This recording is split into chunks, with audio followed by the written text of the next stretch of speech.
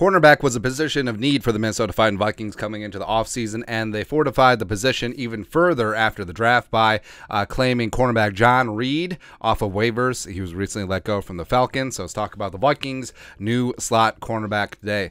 Background, 26 years young, 5'10" and 3/8. The 3/8, very important.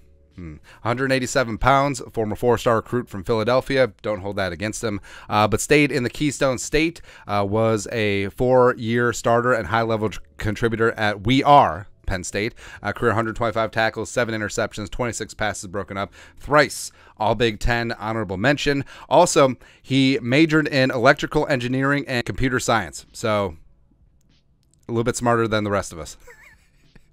So there you go. Plus, I've always said slot cornerback is, besides quarterback, is probably the toughest position to play, because not only do you have to deal with some of the most dynamic athletes on earth, you have to defend both directions. Actually, all 3 directions. It's tough. So you got to be very cerebral, and you got to know what you're doing in the slot. It's a really tough role. And then Combine tested well, 4.49 40, great in the jumps and agility as well. 8.44 RAS, even though he was undersized, so that's even more impressive. Lance Zierlein's NFL.com draft profile from back in 2020. Back in the day. Draft projection 6th round. NFL comparison, Grant Haley. Overview, competitive press nickel. 2 words I really like. Actually, 3 words. Competitive press and nickel. Who uses mirror quickness and controlled handwork to make press release uncomfortable for receivers. Reid's body control and balance allow him to play a stickier brand of coverage underneath, but that coverage will fade as routes progress. He can be mismatched with big speed or big size and doesn't feature the physical profile of a capable run support defender. Reid's passion, competitiveness, and football IQ are fun to watch, but physical limitations could cap his ceiling. And he ended up being a 4th-round pick by the Texans in 2020. Then bounced around the league a little bit. Spent 2 years with the Seahawks. And then 2022, bounced around from Seattle to the Falcons to the Titans.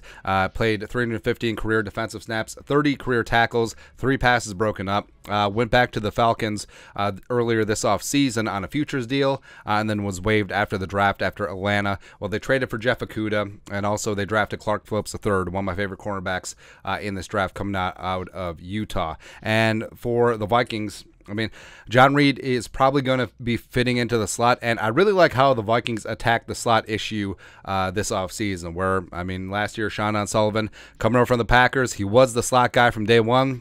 It wasn't great. It wasn't ideal. And before that, it was Mac Alexander for the 2nd time. So the Vikings, it's been a long time since they've had a competency at the slot cornerback position. Probably Terrence Newman when he was kicking in there, but they signed Byron Murphy Jr.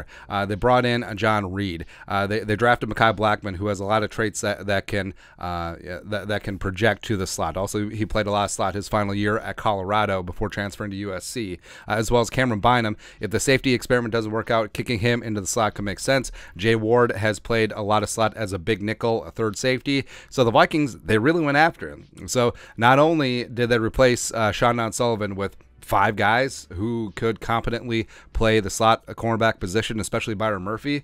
So I like the way that they went about it. And John Reid, like, is he an underdog to make the roster at this point? Yes, because Murphy, Evans, Booth, Blackman, Joanne Williams, like maybe Joanne Williams, John Reid, Tay Gowan, Kalon Barnes are all going to be competing for that 5th cornerback spot with the UDFAs, probably. Probably go in that direction, but you never know. Like, he plays a specialized position that the Vikings are still searching for answers for, and he's very highly cerebral, very highly coachable, and he is adept at press man from the slot. So, I mean, all that adds up to someone that Brian Flores is going to like. So, who knows what's going to happen with John Reid going forward. But your thoughts are thoughts. Vikings claim cornerback John Reid off of waivers from the Falcons. Let us know your thoughts and our thoughts in the comment section below. Subscribe for daily Vikings takes. Want to support the work? Put a little something in the Venmo. But till next time, Skol, production value.